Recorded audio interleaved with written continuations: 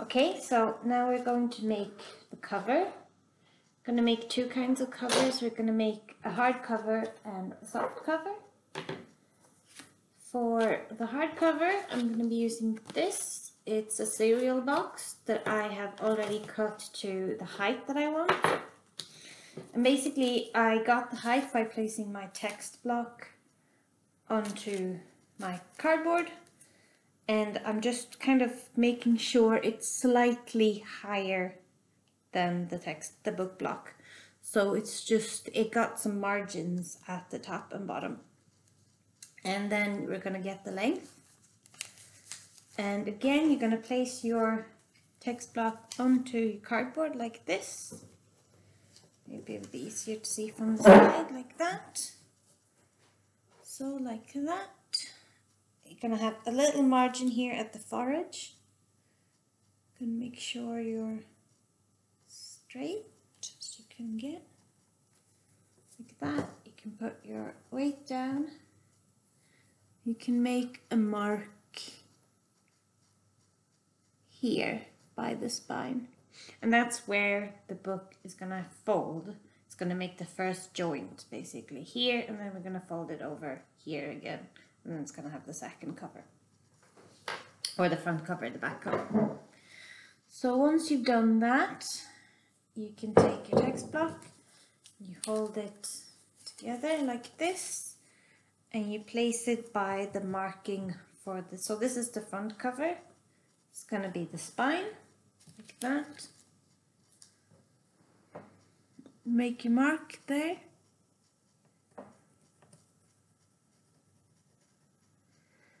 And then you place your text block at your second mark.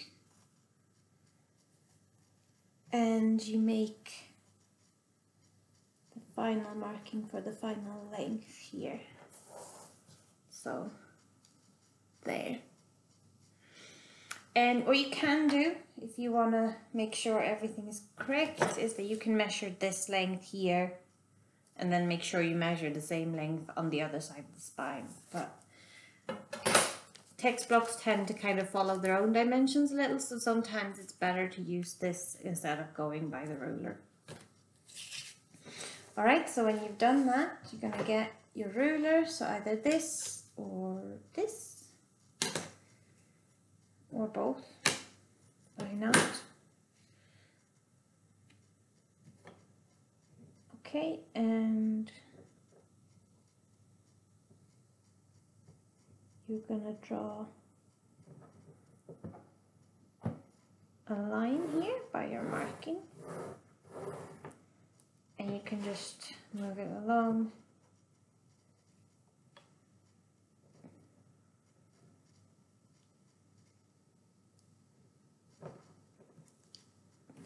And what I'm doing here is I'm using my triangular ruler to lie on the straight edge here so that I get a straight 90-degree line there, but you don't have to do that. And then final one, this is going to be where we cut off the length for the cover. So like that. Oops. And you get your cutting tool, if it's a rotary cutter or a scalpel or a mat cutter.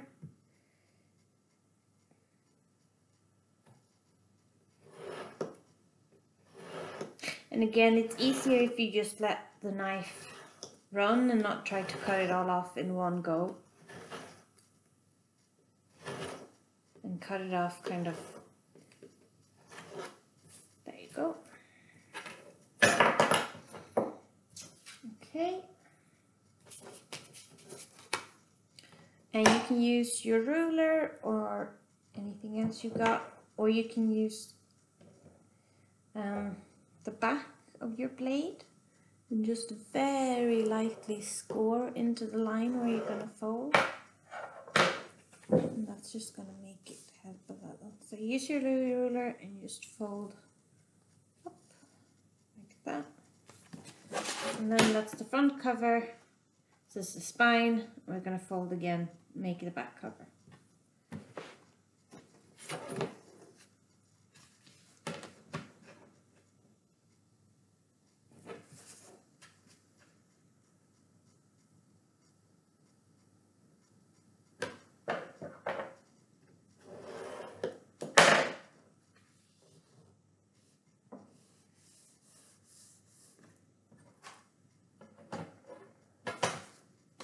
You can take your text block and you can check if it fits.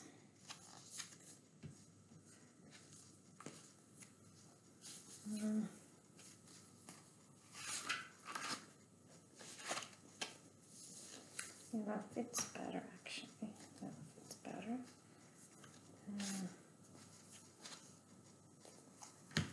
To me, I think the cover is a bit too tall. I could adjust it like this, but I still think that is too much margins for this type of book. So I'm gonna make it a little shorter. And you can also look and see if there's any side of the text block that fits better with any side. So looking like this, for instance, this margin will be too long because the text forage is slightly uneven. So this margin will be too long. But if I turn it over like that, that fits much better. And so if you have any kind of preferred sides to your text block like that and to your cover, you can just do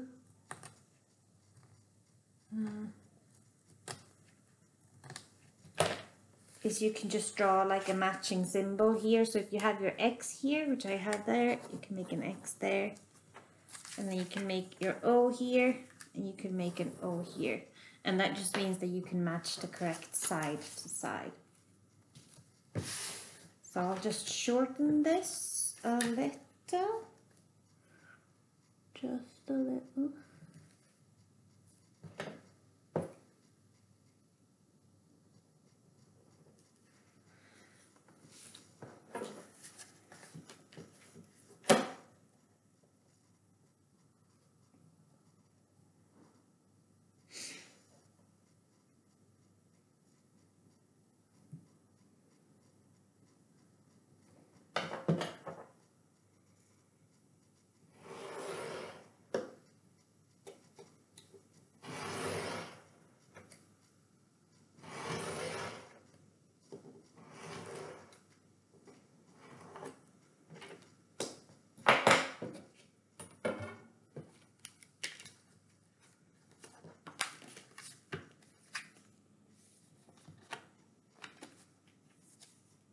Alright, that's better.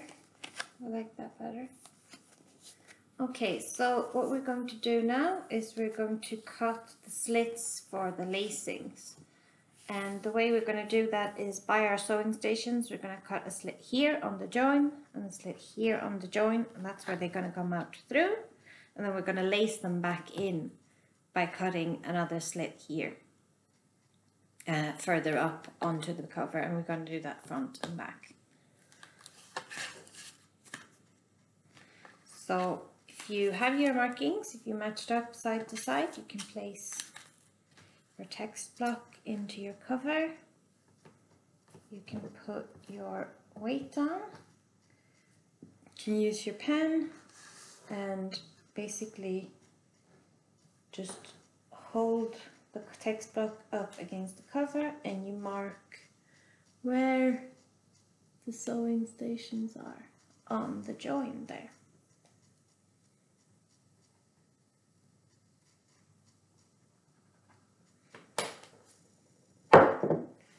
And do the same thing on the other side.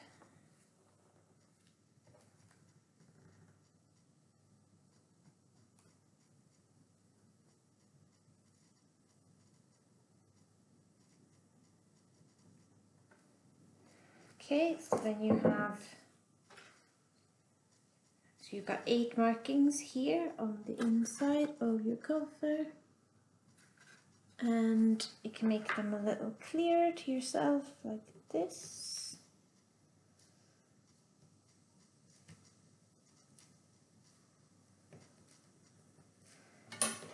And if you want to, you can make your folds a bit sharper like this. And if you want to check that you have your folds straight, instead of trying to match edge to edge, you match top edge to top edge, and that's kind of how you know that you have like one side of it will be straight, at least. Okay,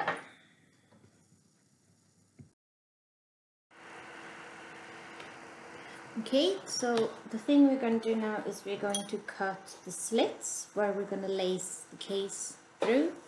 And this is one I made previously. And you can see here you cut slits on the joint of the spine and also up a little on the cover, and that's where you lace your sewing stations or your sewing supports through. They come out and they go back in again, and that kind of creates the join between the text block and the cover.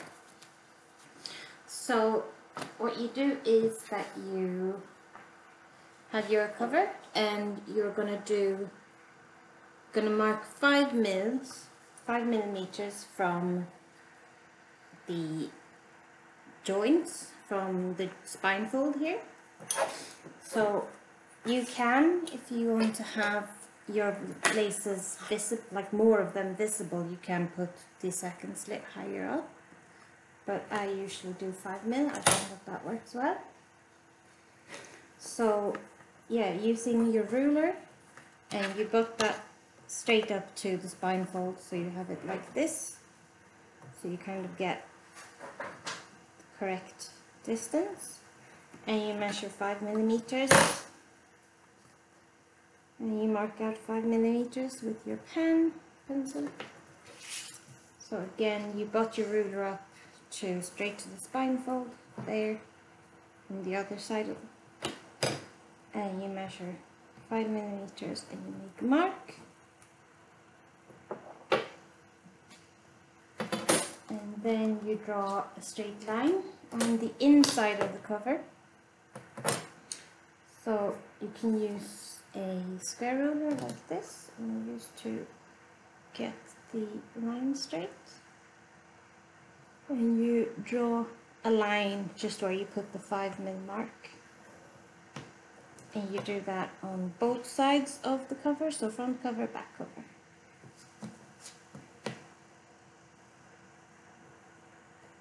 So, front cover,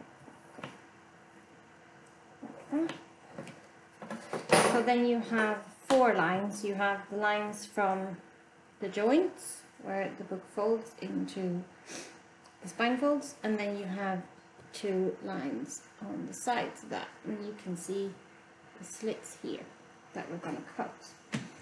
So you take your text block, and if you have like a side that goes with the side, you match that up. So I have the O symbol here, I match it to the O symbol there. I put it into the text block, so I put the cover on, and I look that I'm happy with it, and then holding the text block up against the spine, like that. So the spine is butted up quite closely to the text block.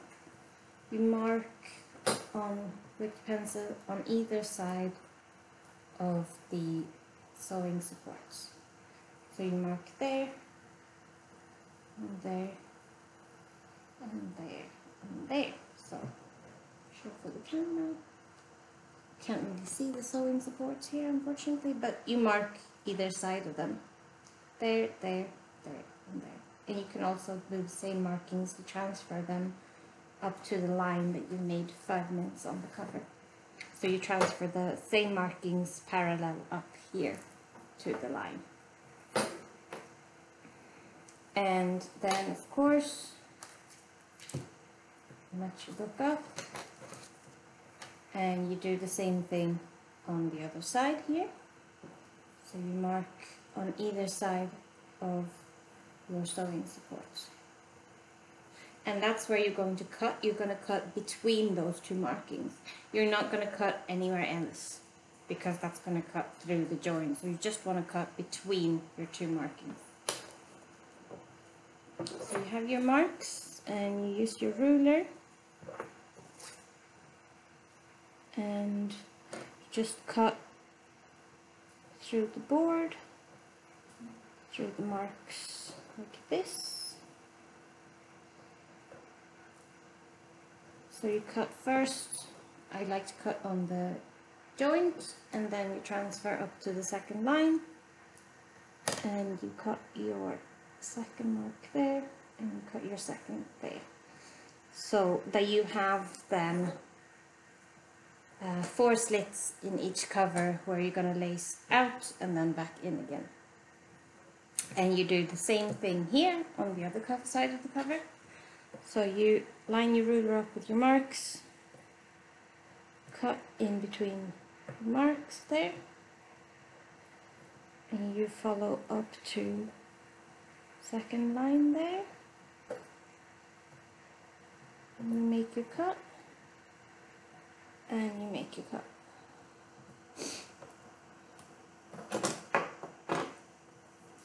And then we lace through, and when we lace through, I usually find it handy to cut a corner off here of one of the sewing supports, so they become a bit sort of triangular, and that sort of makes it easier to lace through. And you can do that with your scissors, is the easiest. But where are my scissors now, you ask? Okay, so you check that you have your symbols matched up. So you have your O here and your O here, if that matters to you. Otherwise, you don't have to worry about it. And then you lace through the first ones. And here you sometimes have to just kind of work the opening a little to make sure that it works. And it's best if you need to recut or cut wider to cut from the outside in, because that means any material is going to be pushed into the inside of the cover and you won't have to see it from the outside. So you work through sewing supports.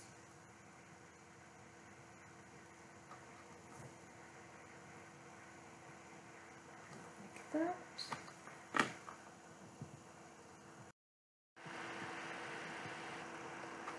So like this, and you pull them through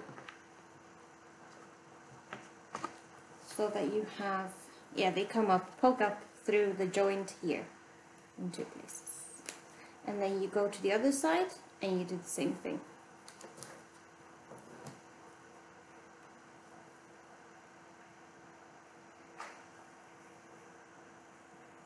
And like I said, it can be helpful to just sort of work the opening a little.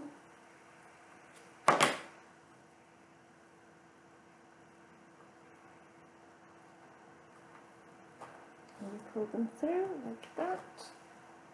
So your result is this. Your sewing supports are all sticking out through the slits that you cut here on the joint or the spine folds.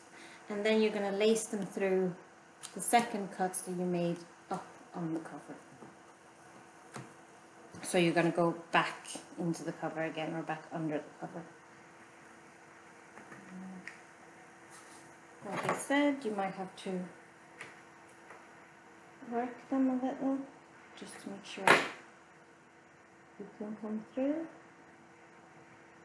And when you lace through, be careful so that you don't tear through your slits, because this is paper and board, so it's technically possible for that to happen. So you just work them through and then you pull. So you end up with this. You can't really see that.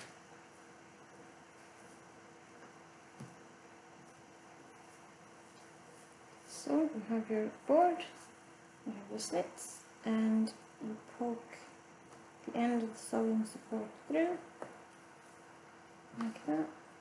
You have the slit here, and you work it through, like that. Yeah, like that. And you grab the inside here, and you pull through. Grab the inside, and you pull through. And there you are. There is the board the cover is now attached to the text block, like that. And here's your book. And you can write in it. And you will notice that it's like, if you've ever seen old books, sometimes you have to cut them open when you're reading them. And it's the same thing here. So you'll have these, when you flick through, you'll still have these bits of paper that are still attached inside of the book. And you can just use a knife or, you know, something to, like a paper knife, or to just cut that open as you need it. And yeah, if you want to have like steadier boards, if you want to have thicker board, what you can do is you can cut cardboard just to this size and paste them onto the boards like that, and that will give you like a sturdier board. Other than that, I think this works fine. And thank you for participating and for making a book with us.